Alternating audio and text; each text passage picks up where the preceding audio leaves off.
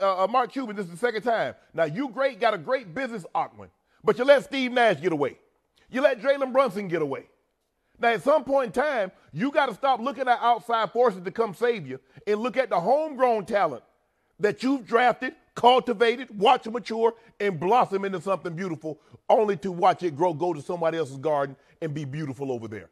I believe they really do miss Jalen Brunson. Skip, they don't play any defense.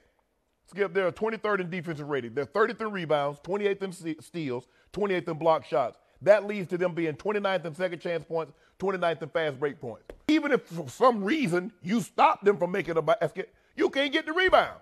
They get the rebound, put it right back in the basket on you. Skip, it's not Kyrie, because if you look at Kyrie when both players are on the court, the Mavs are averaging a 121.4 points per 100 possessions, which makes them the best in the league in those minutes. They can't defend.